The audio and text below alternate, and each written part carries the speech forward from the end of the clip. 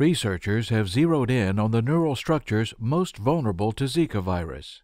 Given the devastating neurological effects linked to the virus, their findings could go a long way toward explaining how Zika first takes hold of its host, namely the developing human fetus. In their study, published in the journal Acta Neuropathological Communications, the researchers infected different types of neural cells extracted from mouse embryos.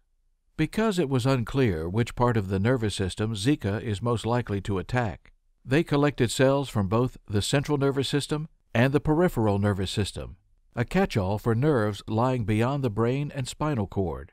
And to help ensure they could see the virus in action, for each normal cell they also gathered a less defensive one, deliberately lacking a virus-fighting immune response.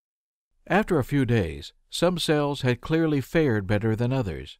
While normal cells of either type appeared to resist infection, immune-deficient cells of the central nervous system were much more vulnerable than their peripheral counterparts. That result alone could have important implications.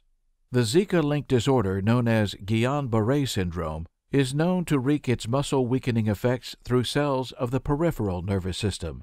The resistance of these cells to early Zika infection could rule out a direct viral pathway to the disease.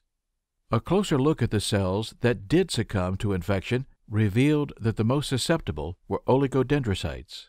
These multi-branch cells lay a conductive membrane that speeds up neuron-to-neuron communication, making them critical to brain function. Although these results are specific to a single strain of Zika, they do provide important clues about how the virus might infect the nervous system during the early stages of human development.